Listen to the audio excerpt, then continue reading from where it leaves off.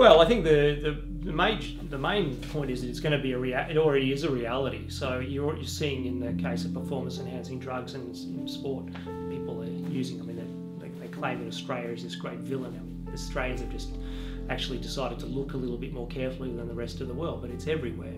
Likewise, people are starting to use cognitive enhancers like Ritalin, Adderall, and modafinil. A lot of university students, if not the majority, in some parts of the world are using those forms of cognitive enhancement. So enhancement creeps up on you, and we're going to have to face questions about what should the limits be, what sorts of safety data should there be, who should have access, should it be a private market or public market, how are these different to conventional enhancements like education. So when people say it's just science fiction or it's not really an issue, who cares, they will be left behind, because already we're starting to see the sort of issues of not addressing this in sport, but it's going to be in the whole of life. I mean, people have already voted with their feet using Viagra and other enhancements of their relationships, cosmetic surgery, mood enhancements like alcohol and recreational drugs. We live in an enhancement society,